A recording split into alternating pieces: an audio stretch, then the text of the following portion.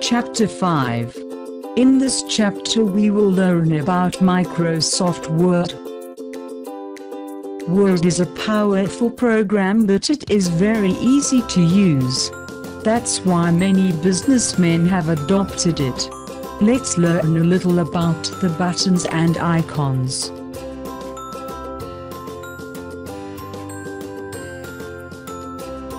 Discovering the Word screen. Number 1. Title bar. It is a bar displayed at the top of the document that displays the name of the current document. Number 2. Menu bar. It is a grouping of all available features in the Microsoft Word program. Number 3. Standard toolbar. It is located below menu bar, provides quick access towards most frequently used commands and utilities. Number 4. Mouse pointer. It is a pointer which will change as it moves to different locations on the screen. Number 5. Formatting toolbar. It lets you take care of most of your formatting needs without having to open a dialog box. Here you can assign fonts, sizes, bold, italic and paragraph settings. Number 6. Ruler. Ruler shows margins and tab settings for the selected paragraphs. You can drag icon, margins and tabs to change these settings directly. Number 7. Document screen. It is the white area of the screen where the text appears. Number 8. Insertion point.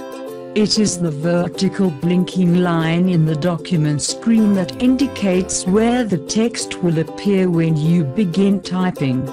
Number 9. Scroll bar.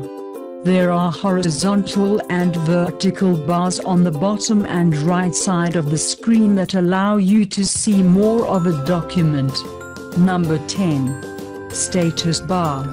It is a bar at the bottom of the screen indicating document information such as the current page or the location of the insertion point. Click the pointer on View, then Toolbars, and then click on any unchecked toolbar to turn on the display of that toolbar. Entering text. Have you noticed the flashing vertical bar on your screen? It is the place where text will appear when you type. There is no need to press the Enter key at the end of a line while typing. The program automatically moves down or wrap to the next line for you. This feature is called Word Wrap. You press the Enter key whenever you want to start a new paragraph. Type a small amount of text, such as today's date. The text will display on the screen. Press the Enter key. The insertion point will move down to the next line. Press Enter again. The insertion point will again move down, creating a blank line. Type a paragraph of text. Do not press Enter. Just keep typing until you finish the paragraph. Word's text wrap feature will take care of moving the insertion point down to the next line when it is necessary. Continue typing text until your document is complete. Inserting text. Word begins in insert mode. This means that when you want to add new text in a document, simply place the insertion point where you want the new text to be added and to start typing. This is how you should do it. Click the mouse before the word in of the document where you want the new text to appear. The blinking insertion point will appear.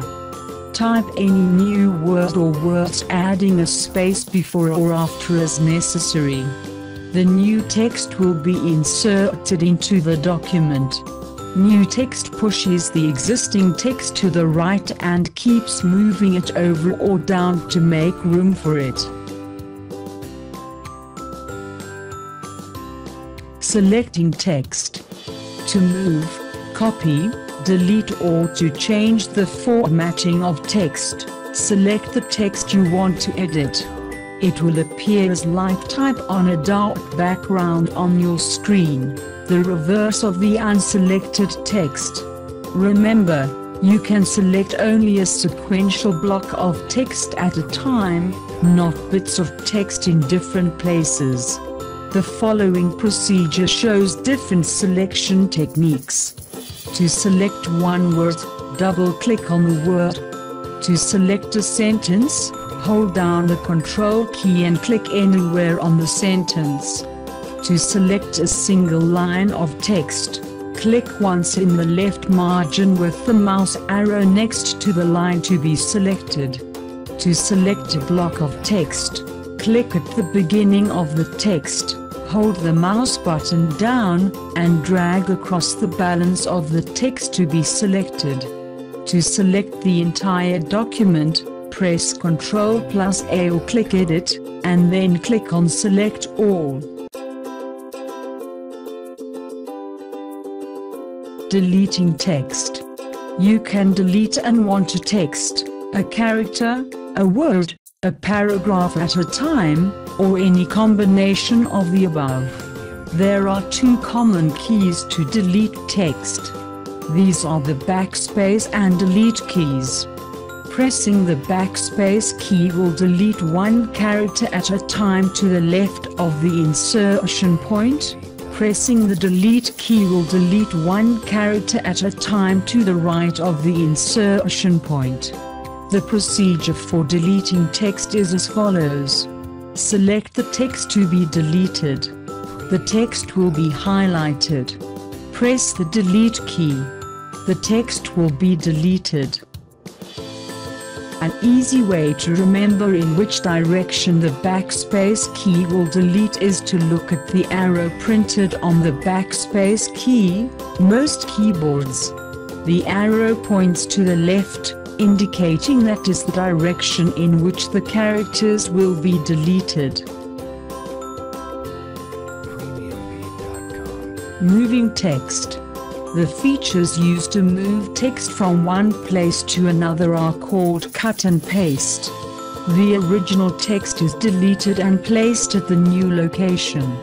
You should take the following steps for moving text. Number 1. Select the text to be moved. The text will be highlighted. Number 2. Click on the Cut button. The text will be removed from the document and stored on the Windows clipboard. Click the mouse where you want the text to be located. The blinking insertion point will appear at this location. Click on the Paste button. The text will be placed at the new location. Copying text. Copying text will leave the text in its original location while a copy of it is placed on the window clipboard. This is how you can do it. 1. Select the text to be copied. The text will be highlighted. Click on the Copy button. The text will be stored on the Windows clipboard. This text also remains at its original location. Click the mouse where you want the text to be located. The blinking insertion point will appear. Click on the Paste button. The text will be placed at the new location.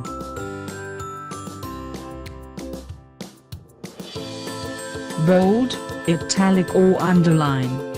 Sometime you need to change the text or a part of it to bold or italic.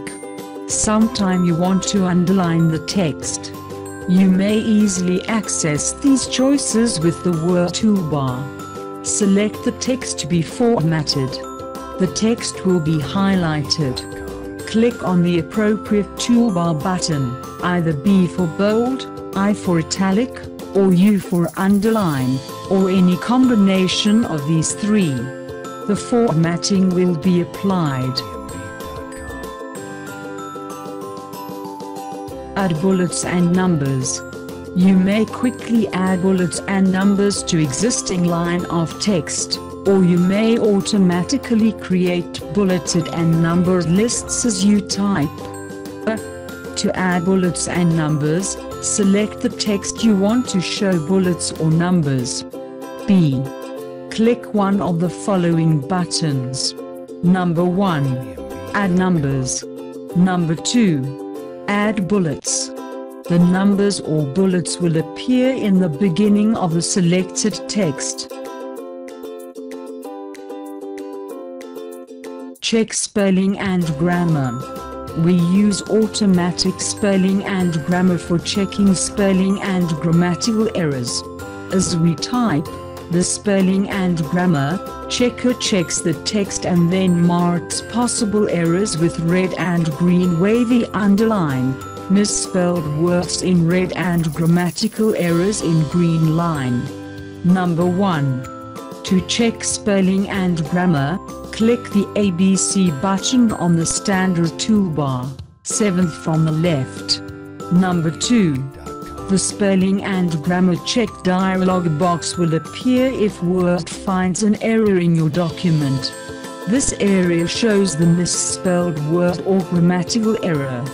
This area shows the suggestions for correcting the text. Click the Change button to correct the error in your document. Number 3. To skip the error and continue checking your document, click Ignore button.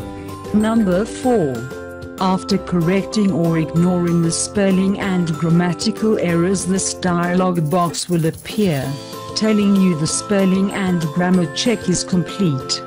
Click the OK button to close the dialog box.